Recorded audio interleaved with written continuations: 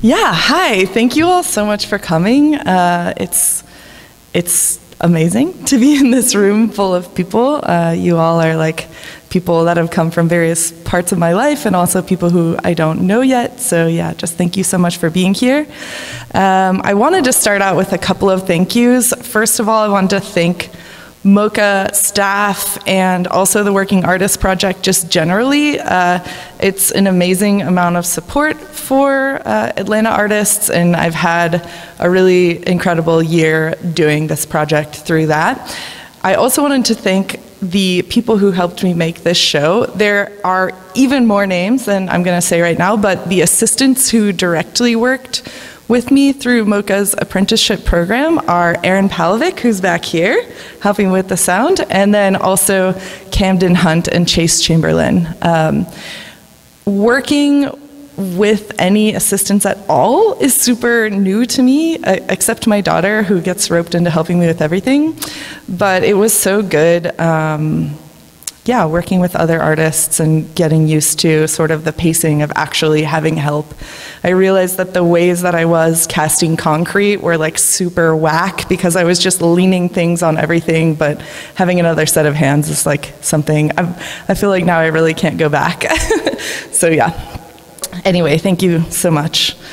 Yeah, so I thought about many different ways to approach how to tell you all about this show. There are so many different stories in the materials themselves. There are so many different stories in each of the sculptures. And rather than try to fully explain each of them one by one, I think I'm just gonna go with explaining to you my relationship to these materials and how the inherent qualities of the materials led me down the paths to make the work that is here. So I'm gonna start with the title, which is actually one of the last things that I made in the show. I was really hesitating deciding on a title because I had a few different ones. But what I was working with the title, The Gentle Empty, is the idea of breath. All neons are made with a person's breath. So when you see all of the neons that you've ever seen in Las Vegas, in commercial signs everywhere, they have somebody's breath involved in making them. There's not a commercial way to just bend the neons into the shapes that they are. So those are all handmade. And part of the thing that breath does inside the actual making of the neon is it gives it positive pressure so it doesn't cave in as you're moving it around. So you take the glass, starts with like a tube of glass, and you put it in some fire, which is a little scary. It's very hot and it's a very big flame, and it is doing damage kind of to the material, right? It's like melting it, so you are exposing it to this level of damage, but carefully, and you turn it around so that it hopefully heats evenly. I'm not good at that yet. Like sign benders say you have to spend like 1,000 hours over the flames before you can do it. And I was like, oh yeah, sure. But like, no, they're kind of right. It's really hard.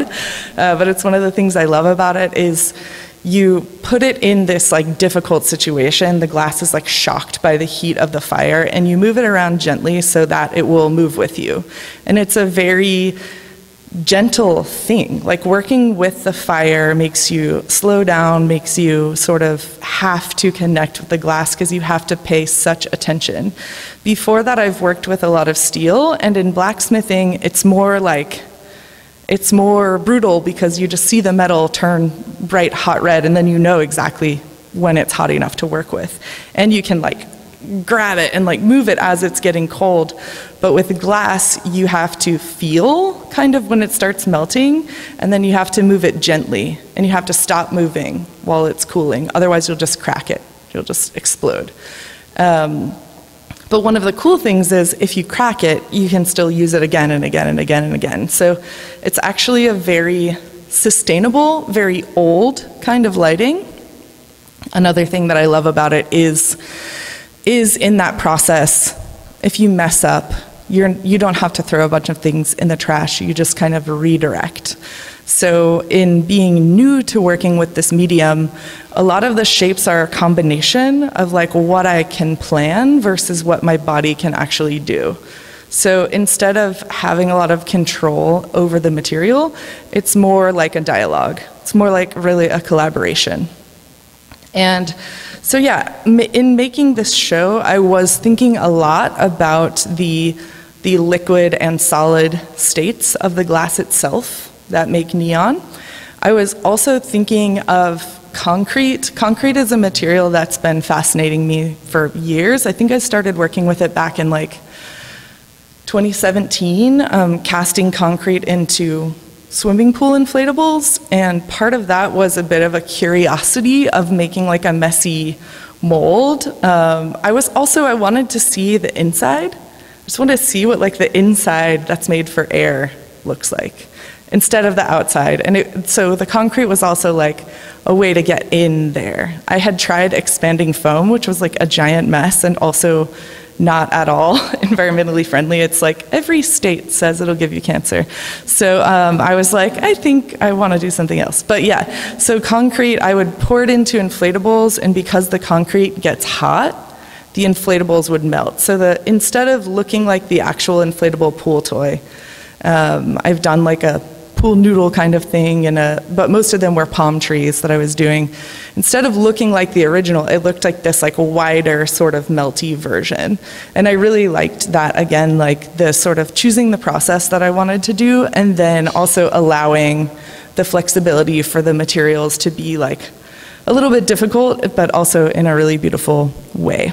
So thinking of the different types of materials, glass and concrete are both really strong and really brittle. So there's different ways that materials are going to act when you bend them, like brittle versus malleable. You can think that on like a big spectrum. So concrete, even though it seems really different than glass, it really shares these qualities of being workable in its liquid state, and then in its finished solid state, it doesn't flex at all. It will crack and make cracks. So something that's malleable would be like steel, where if you bend it, it bends. So that's like the difference in materials being malleable versus brittle. So I had had this relationship with concrete and this relationship with steel working in the past, and glass was just like, glass is just such a different animal. It behaves so differently, but in this sort of zoomed out way, it really reminded me of working with concrete, where it has its own agenda. Once it's done, and it's super strong, but there's this precariousness in the making. There's also a speed in the making. With the glass, you heat it slowly, but then you have to move fast and stop. And the concrete, Erin knows this for sure, and anybody else who casts concrete, is like, you have a plan, but then it gets crazy because the concrete might be hardening faster than you meant, or like something might start falling over from the weight, and you're like, okay, well now this is this shape, and you're sort of like, the actual, like I lay out my tools all neatly, but the actual process is like a scramble that I find very thrilling, and also very cool in how the process itself really makes the resulting sculpture be the shape that it is. So yeah, the gentle empty. I was thinking about breath. I work a lot with sound, so I was also thinking about silence and how silence is important in music as much as the sound is, but also how silence and how breath, they seem empty, but there's usually at least some content, you know, as long as we're not in a vacuum. Right, so I was thinking about how this room is this like specific shape, and there's all of this space between the neons, where the neon sort of, the light that it's casting sort of fades out and like blends on the wall.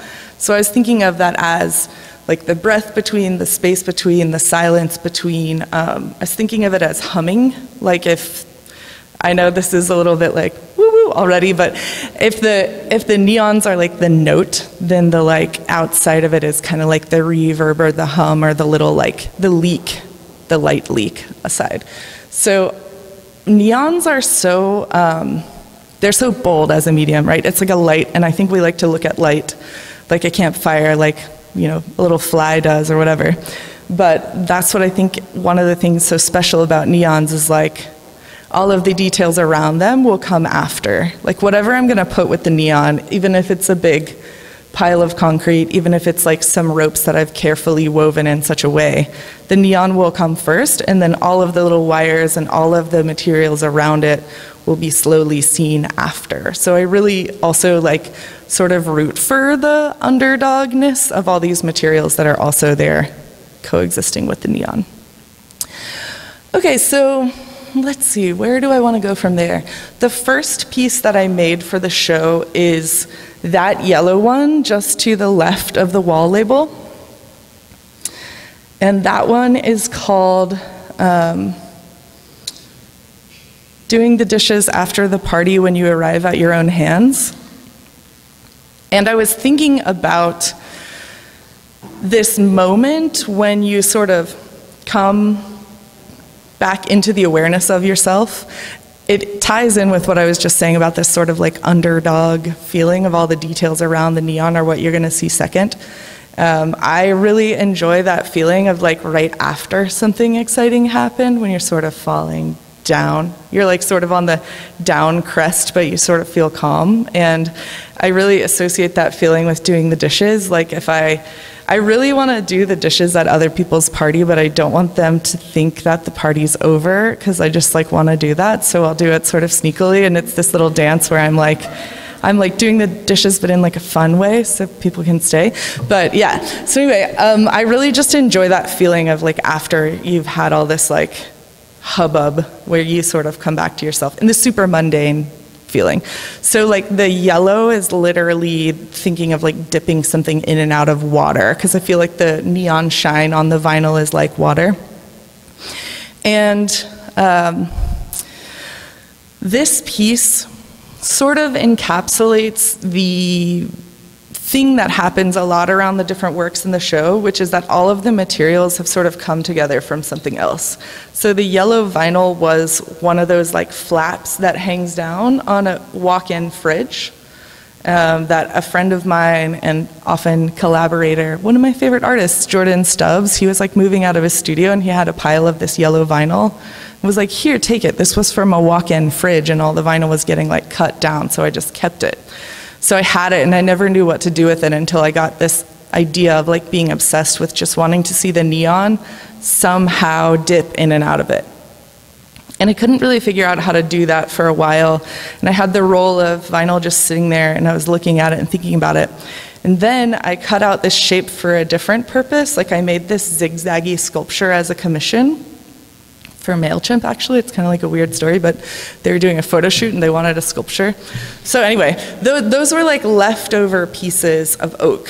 And it's like local oak that I found, and it's super old, so it's super hard to work with, and it probably wasn't the best material to use for that, but I had it sitting around, and I realized the potential of the dipping in and out if I put the vinyl along it. So I ended up like hand sanding those inside things because I cut them to a stupid shape that no power tool can like fit inside, and like making this piece, I like walked myself down this whole road of like regrets, but also like really getting close to these materials.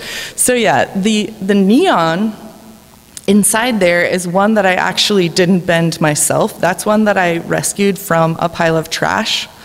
I bought all this like crazy awesome neon equipment that was disused in a little warehouse. It's like from the 80s and 90s that I got from rural Alabama, thanks to Facebook Marketplace. And when I went there, this guy had like just a pile of all this broken glass, and he's like, oh, I don't know, that my friend used to do stuff in here like decades ago. So I was like, this has been sitting here that long, that's actually crazy. Then I was like, can I take some of, because he was just throwing away all of the old neons that they had ripped down from signage and stuff. So I took that one and a bunch of other ones. A lot of the other ones are on that piece, which I will also make sure to mention in a little bit. But these hung in a lot of different signs for decades. So some of them were like Radio Shack signs, which I think is great. It's very like on the nose to like hang a neon on a Radio Shack sign. But also there's a lot of them from Verizon. Apparently this guy who had this little shack that he was like doing neons in, he was the only person making all the signs for the Verizons in Alabama. So he like only made Verizon signs for a few years. So there's a lot of red and white. But yeah, I rescued that neon out of a trash heap, and there's tacks on there that I had left over from an upholstery project, and the wood is oak left over from another project, and then the vinyl is a refrigerator flap. So even though there's only a small list of materials, well, small for a sculptor, I guess it's, you know, whatever, medium-sized list of materials, they're all, the visual language that's happening is like another way in which I play with having some control, but also being open to sort of like the happenstance of using what I already have around me. I really enjoy nesting these neons that were like in signs and looked at for decades and then in a trash pile for another couple of decades. Hey, microphone. I really enjoy like nesting them back into some other found materials. It just feels like nice. Something like clicks when they're held that way. So, yeah, okay, so I'm gonna back up a little bit and talk about how neons themselves are made. These two hanging up right here are both ones that I bent, and I feel like they are really good at illustrating the different qualities of two different gases. So the one that looks almost like salmon colored, although nobody seems to agree with me on what color this is, so like let's argue about it later. I think it's like light salmon. That one is just helium, same as like just the helium that fills up the balloons at the store. So that is a clear glass tube with helium inside it. And another really cool sort of tie-in with the different materials, like I had talked about concrete with its liquid and solid states, glass with its liquid and solid states. The gas inside there is not visible at all when it turns off. So see this little light purple one, when it turns off it's completely clear. Another thing that I love about that medium, especially in clear glass, is its ability to fully disappear. So it's clear when it's off, but there are little metal cups at the ends that are connected to little electrical wires, and the air just floating by and touching those little metal cups is how it illuminates. So the air plus electricity actually turns into plasma, which is like the state of matter we don't hang out with a lot. So it has a certain way of moving. It has like a snaky, like almost liquidy way of moving. So the one in the other tube is argon. So when we talk about neons, sometimes they're filled with different gases. And all of the noble gases that are at the very top of the periodic table, that whole top row, those all phosphoresce in different colors. So neon is just the plain red, like that arch over there. Or this top little check would be easier to see maybe. That's just neon in a clear tube. So a lot of the other things that look like neons have different gases in them. But yeah, both of these were made with a little bit of accidents happening in them that actually I loved, which the one with just argon is super, super light. It's like almost this smoky purple, and that's because I forgot to put in mercury. I was supposed to, somebody was teaching me how to do this thing, which is adding mercury to the argon. I think I forgot because I didn't want to do it, even though it's super safe. Like you make a little bulb, it's like hermetically sealed in a little glass bulb that gets welded on to the glass. And then there's a hole between, and you just tip the mercury inside.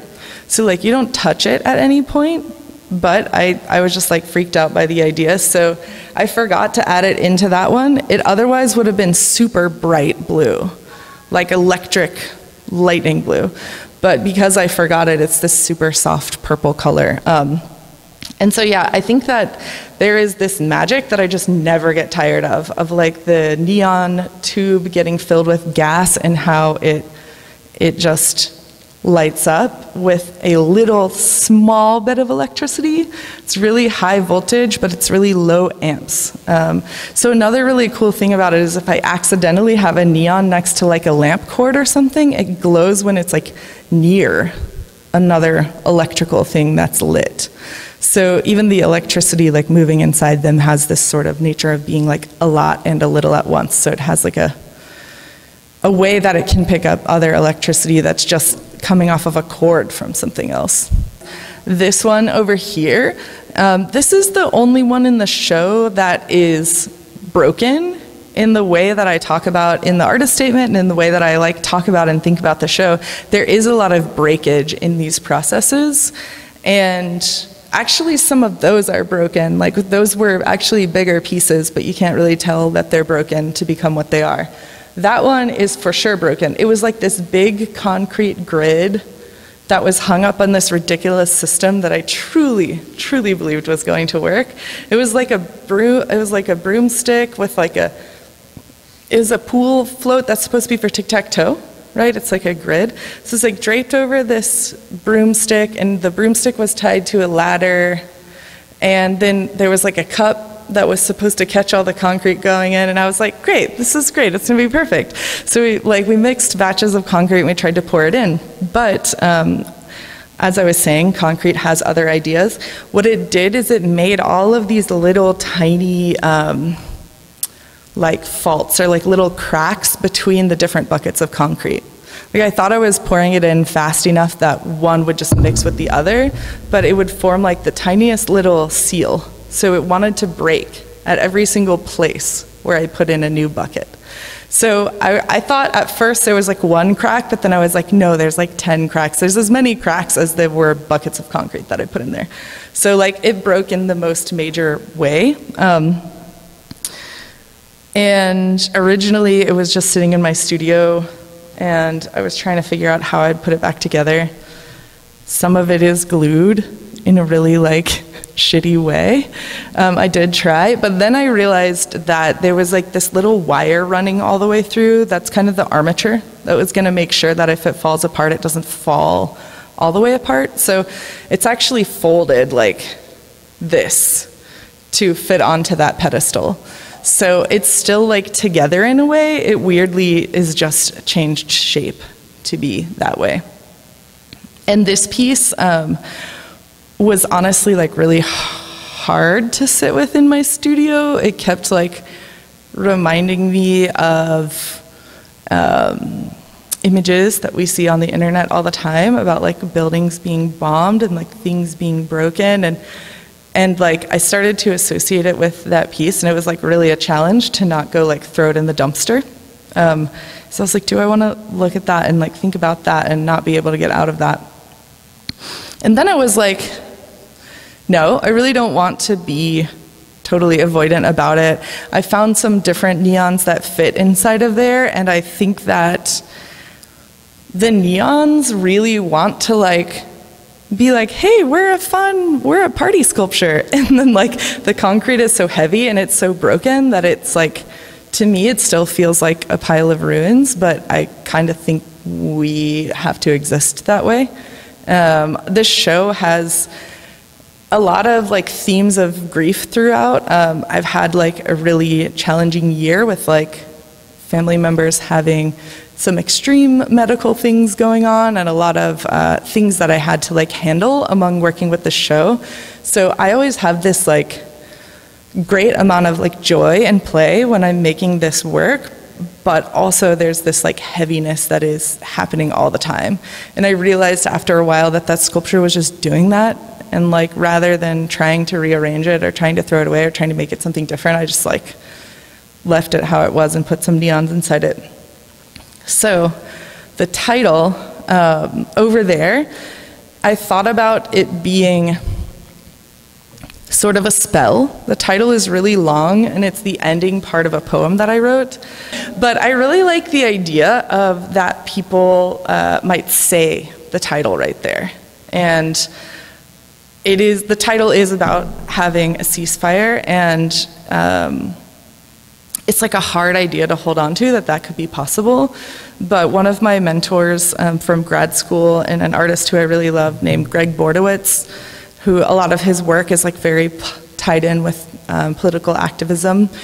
He always like talks about how to make a change, you know, on a small personal or a large level, you have to like first keep believing that it can happen. So even though like it's really tiring, you have to like keep believing that it can happen. So I've had this relationship of like repeating, you know, the possibility that we can get out of this cycle and make it better.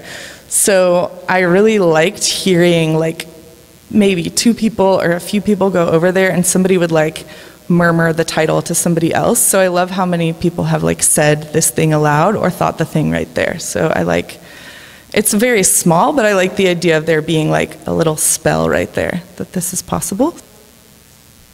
Interestingly,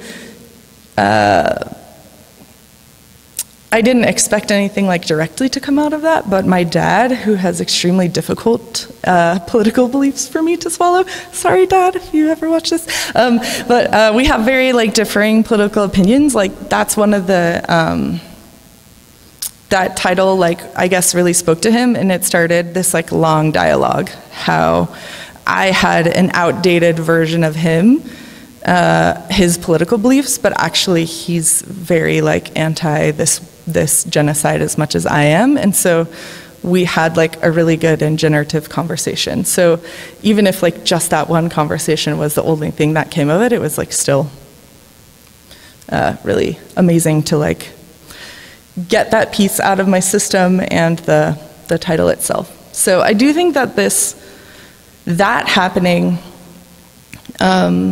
is another thing that happens around a lot of these pieces in the room for me. There's this sort of split. There's this like playful immediacy with the medium of neon mixing with other things.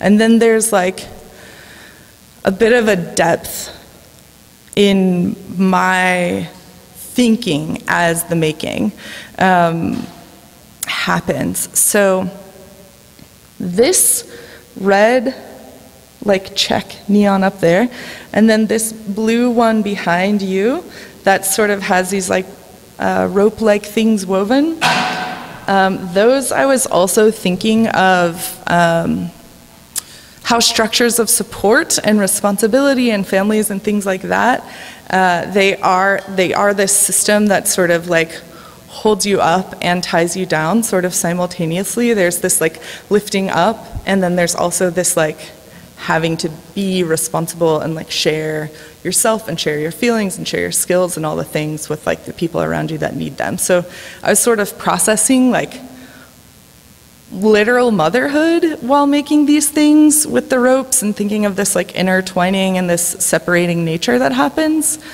And then the thing that I really enjoy is when I turn the light back on, because I do have it off so I don't like shock myself while using cement all around it, because it gets very like sloppy and wet. And then the moment when I turn it on is when I can really see how everything is like linked. So all of the little knots around it, or all of the little links are like, for me, that transition point, the like liquid to solid, or the like materials meeting each other, that's like the relationship moment like happens right there. I'm always amazed too that this is like rope dipped in cement. It's like hydrocal cement, and I'm just amazed every time that it stands up. Like I know it does for a fact. I've been doing this for a while, but it's like I really just wet this stuff, wrap it around some stuff, and then it holds that shape. So it's a really magical kind of like skeleton. It's also very craft. Like that's the most like crafty. Like I have little scissors and I have like and I wrap it, and so that's almost more like a drawing process to me. It feels very like quick and like easy, and there isn't really a right or wrong way to do it. So that's very different than the sort of technical way that maybe neon or concrete has demands. Yeah, so this piece on the ground that is the blue ovals, you know, you can look at it or not. I don't know if you can see it, but that piece is called Every Last Thing in This Gentle Room. 2 of those neon ovals are getting brighter and slower at the pace of like a very slow breath. So I don't know if that's like perceived or not, and I'm kind of okay with it either way. I do think it's really interesting how it makes that corner brighter or dimmer. It sort of lets the other one be brighter and then it's brighter. They're like, the sculptures are sharing space in this way, like they're trading off. But also I found it sort of hypnotic and relaxing, this like neon getting dimmer and brighter, something that I've actually never seen before because neons are usually like clicking on and off. Have I ever seen it before? No, I've never seen it before. But I had an idea for like how to do the electrical of it. For a moment, I was working with my little electrical friend William. We didn't quite get there. We'll do it another time. But like I was thinking of how to make this thing a little bit brighter and dimmer. So I had the sort of electrical component of it worked out, like what needed to happen there, but I called this guy who makes the neon transformer boxes, like the little electrical dealies that are powering each and every one of these. And I had him make a box with like a dial so it could get faster and slower, the dimming itself. So that was kind of cool. Like I collaborated on the phone with somebody across the country who did it for really cheap because it's just like, I don't know. It was a fun project for us both, I think. But yeah, this the breathing of the ovals is something that's easy to miss, but when I watch it, it really makes my sort of nervous system like settle down. And I was also thinking about breath touching every neon and how like our breath in the room touches everything. So a lot of this is like about interconnectivity. Yeah, so it's also like that split, saying like the fun thing and the deep thing is like, a lot of these artworks also started from just making happen something that I wanted to see. Like I literally wanted to see the neon wrapped with something else. Over here, I really wanted to see it just going in and out of the vinyl. And then that one, I really wanted to see a neon like looking like it could breathe. And so then the sort of stories come in like slowly as I'm making it, but it often starts with a very impulsive desire like that. Like it's just something that I want to look at, to see. So there is a very like craft immediacy to the whole thing as well, like drawing.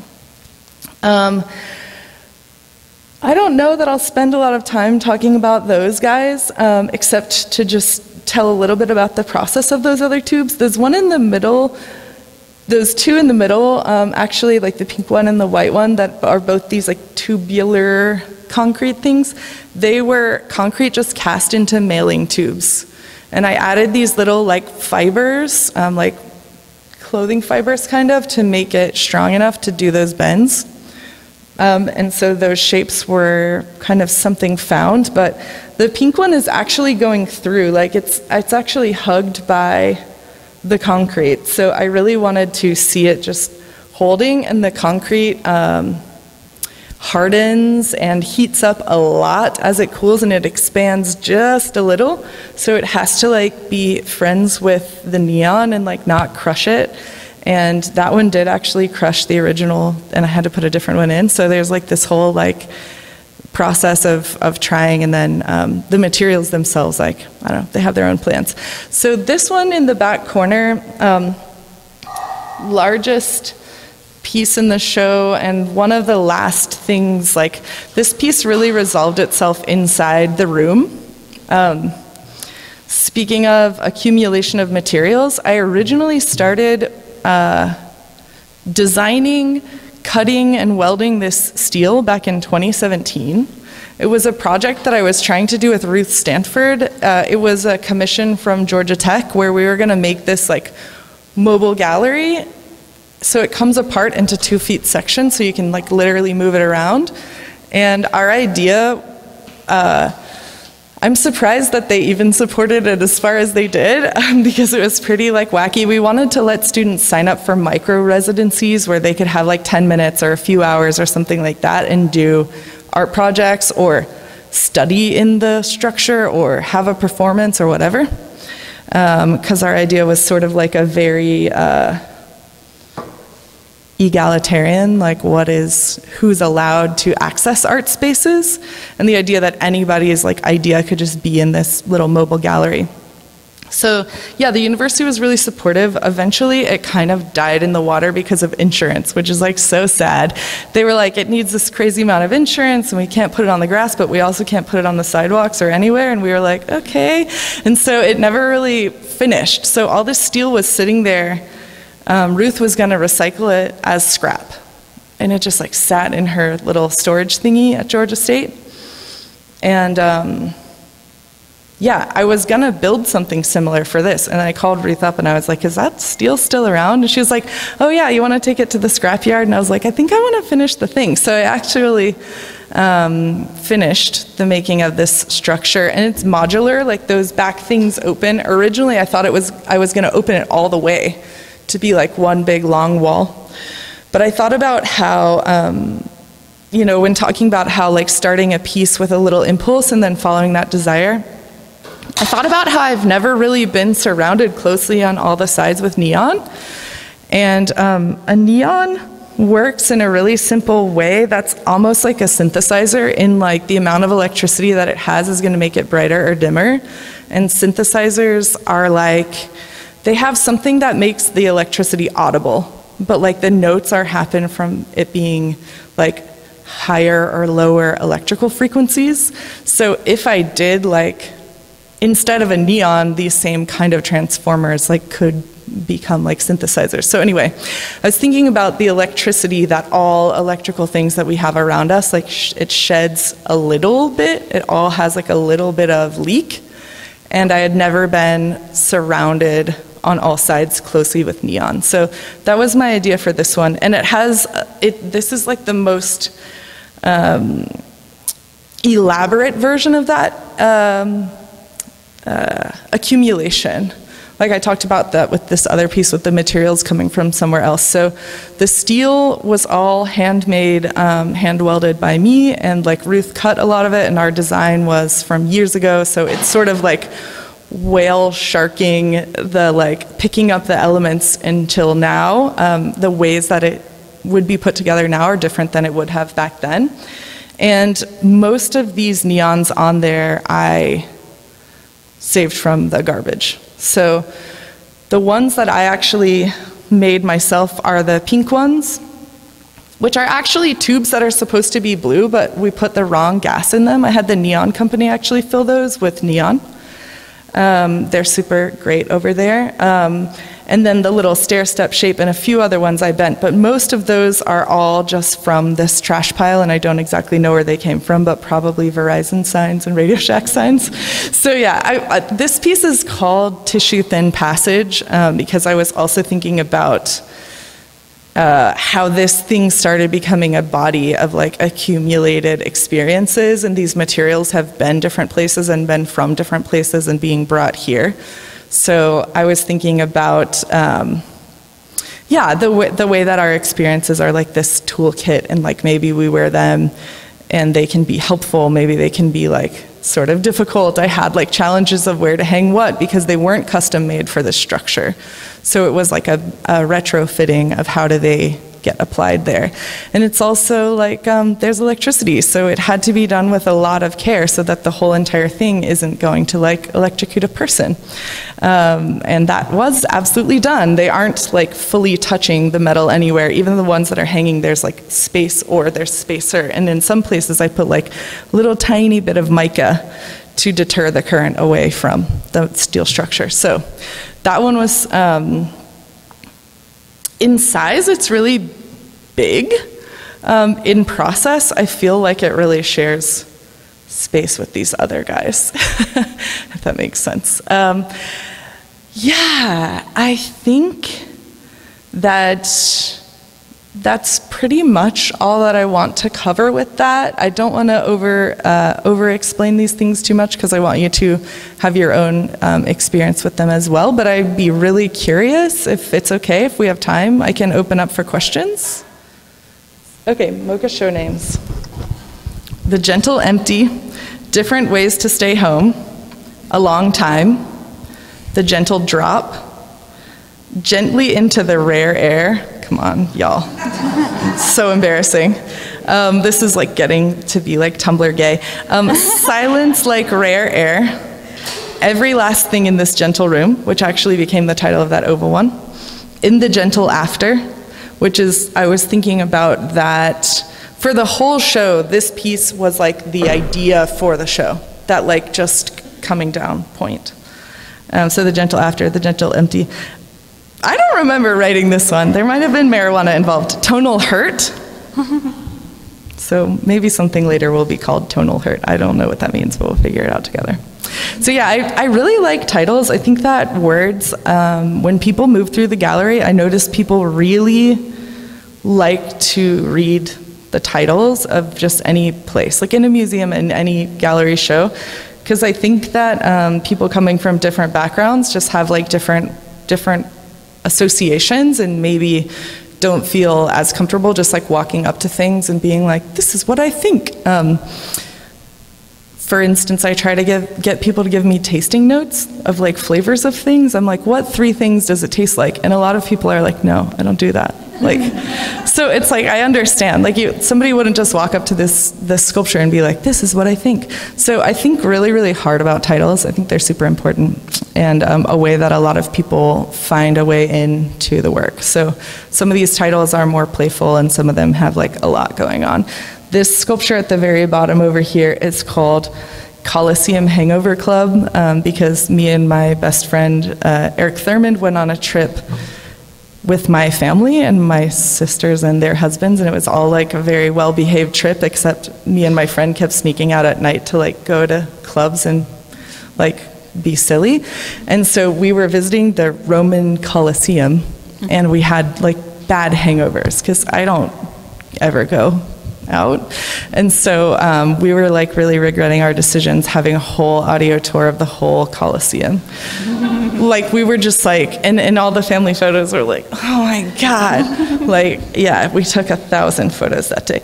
But so that piece is actually just little droplets of concrete that are left over from the other casts. Like no concrete was added to that on its own. It was just like when I had concrete on my hands, I'd be like, and so that one is like low to the ground because of that feeling. So yeah, Coliseum Hangover Club is a real. They're usually like references to a super specific mood or moment.